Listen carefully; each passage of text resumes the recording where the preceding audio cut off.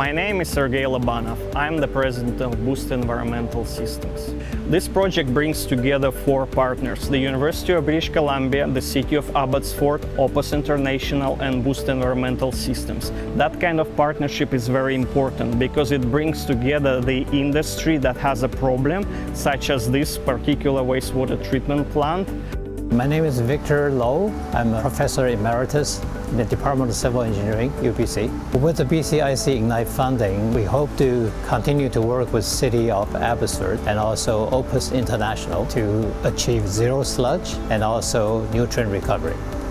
We can revolutionize the way that sewage sludge is treated. I'm Rob Isaac. I'm the Director of the Project Management Office of the City of Abbotsford. We plan and operate the James Wastewater Treatment Plant. This is important because it has the potential to extend our plant's capacity and turn the waste stream into useful resources which benefits the environment. We're hoping that this new technology will improve the process efficiencies at the plant.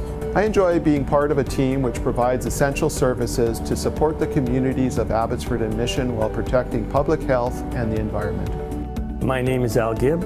I'm Vice President of Wastewater Treatment at Opus International.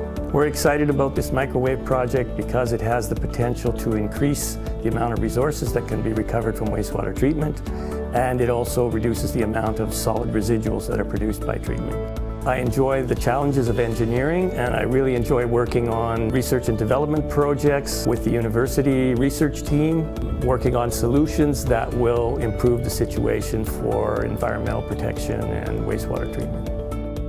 I love what I do because I get a chance to see how innovative ideas become a reality and be a part of it.